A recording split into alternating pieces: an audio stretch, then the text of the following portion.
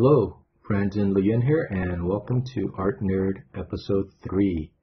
Alright, in this episode we're going to jump right into some design feedback and also a little rendering as well. Alright, so you can see here I'm using the symmetry tool to just do a quick sketch of, overlay sketch of Alice's little bug gurney, hospital gurney design. And Alice Nguyen is one of my former students from my design class, and she sent me this design also just to get some quick thoughts and feedback. And so we're here going over some of the little tweaks and design changes that I applied on top of her design. Okay, so one of the things that I did was I made sure to keep the original spirit of the design by just taking that original silhouette, right, that print that you see on the right side of the screen, and just really refine some of the shapes and components on this gurney.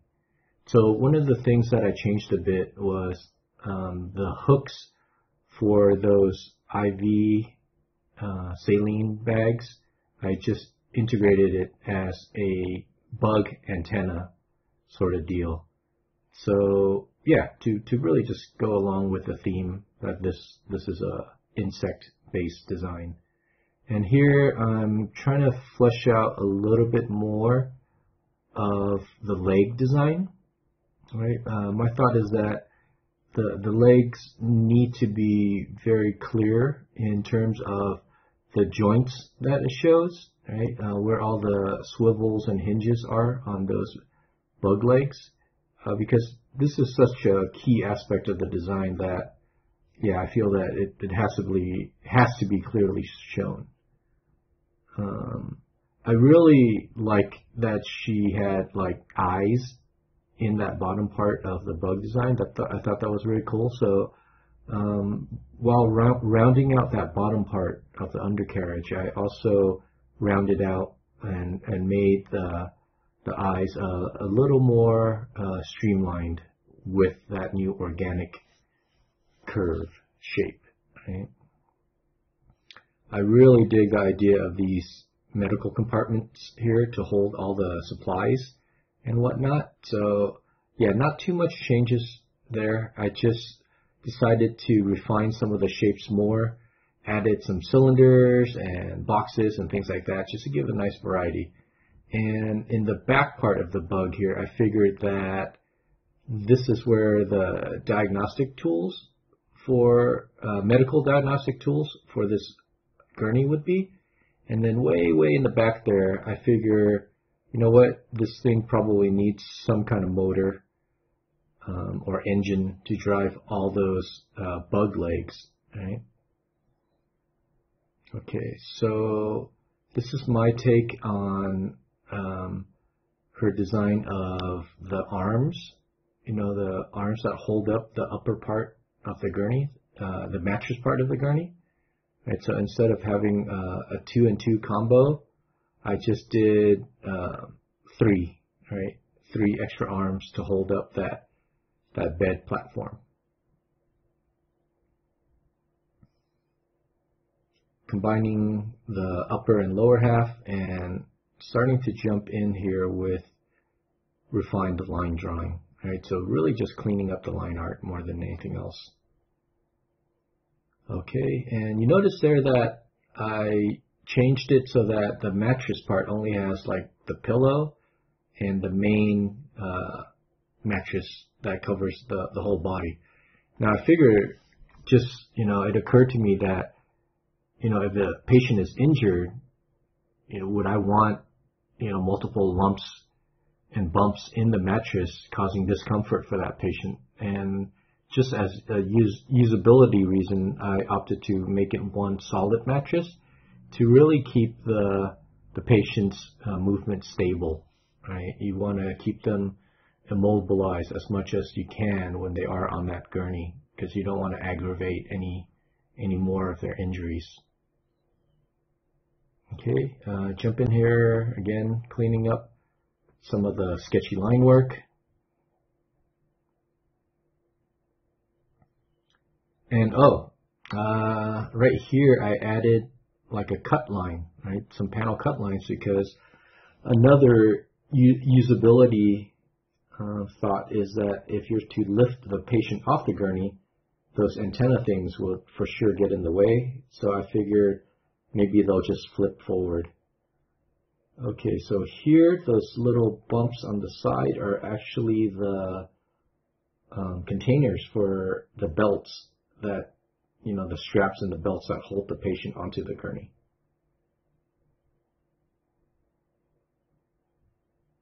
Right, and I made it, I made those containers for the straps and belts a little taller too, just to echo the sense of railings on your traditional hospital gurneys.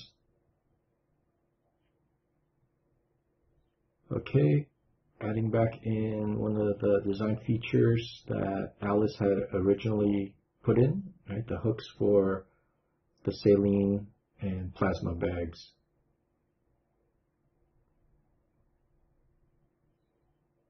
Okay, here.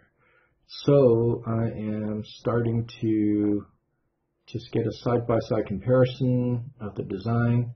And now I believe I'm starting to set up everything for the rendering.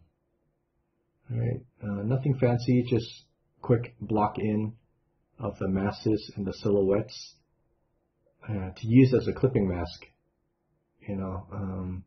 That's one of the great features of Photoshop, using clipping masks so that you can stay within the lines when coloring, right? And not having to worry about jumping outside the line work or jumping outside the silhouette.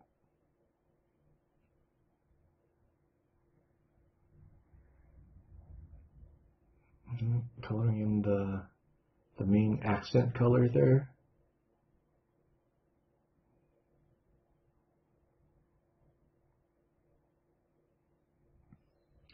Some quick form indications, and experimenting a little bit too with the glossiness of this material. This can either be shiny painted metal, or it could be a very shiny plastic-like material, right? And here's just a quick indication of something reflecting off from the front, right? Front and side. It's not completely accurate, I would say, but it's more just for a visual indication that this is a shiny surface, shiny reflective surface. Very smooth as well. Okay, jumping in with the mattress there.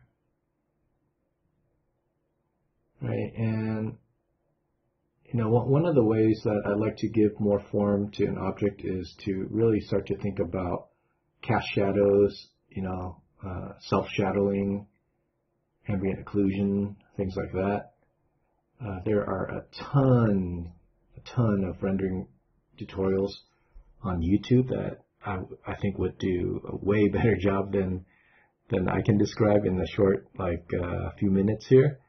But yeah, just really jumping in to indicate all the materials and colors, and with the main goal of, again, keeping the spirit of Alice's original design intent intact. I believe my design intent behind those fins in the back is they're similar to the cooling fins in a motorcycle engine, or those CPU coolers, right? So I figure, nothing, if it generates heat, it needs to dissipate somewhere. Okay, so just a quick hack shortcut there to use the silhouette as the shape of the shadow too. And as we're going in the final stretch here, I'm just trying to add some more highlights and effects for the final polish stage. Alright. I hope you enjoyed this episode. Thanks for watching. Take good care of yourself, take good care of each other, and have a great week. And hope to see you in the next episode. Thanks.